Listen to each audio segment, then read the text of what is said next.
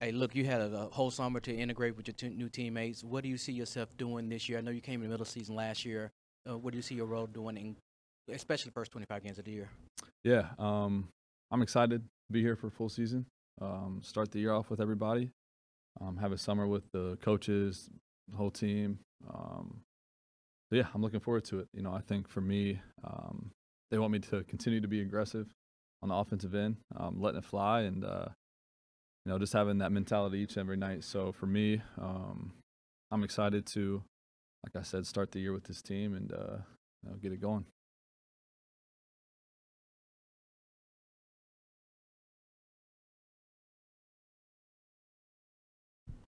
If you had your choice, would you rather be that hired assassin coming off the bench, being the guy that needs to hit 3, 4, 5 threes, or be a part of that starting lineup when maybe your options wouldn't be as many?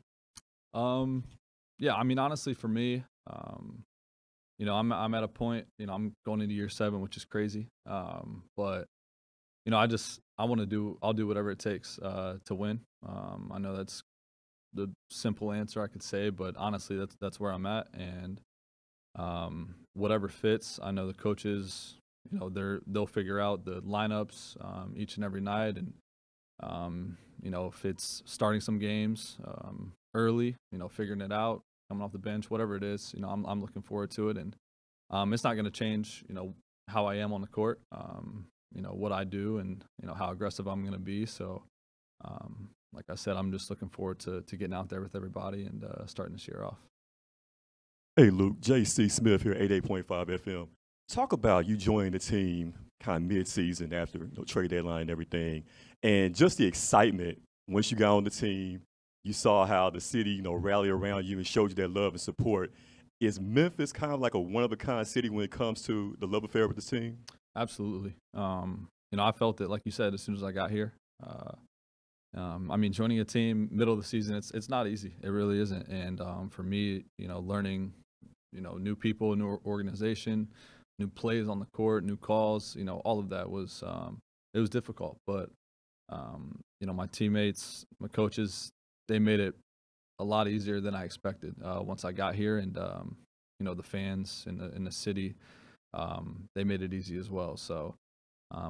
It's pretty cool. I mean, like anywhere I go around here, someone's always saying good luck this year, or somebody kind of knows who I am. So it's definitely different than where I've been, but I love it. I feel the love everywhere I go, and I'm excited to be here for the full season. Luke, you come in, and obviously your shooting is your reputation. Are there other things, though, besides just continuing to improve on that you worked on over the summer?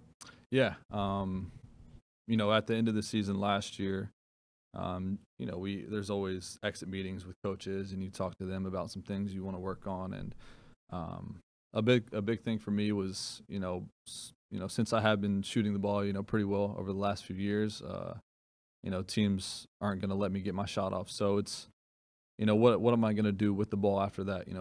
Putting the ball on the floor a little bit more, being a better playmaker, decision maker, being quicker with those things. So it's something that I really, looked at, watched some film over the off season, and definitely something I worked on. So I'm excited to show that a little bit, and ready to get going tomorrow with these guys.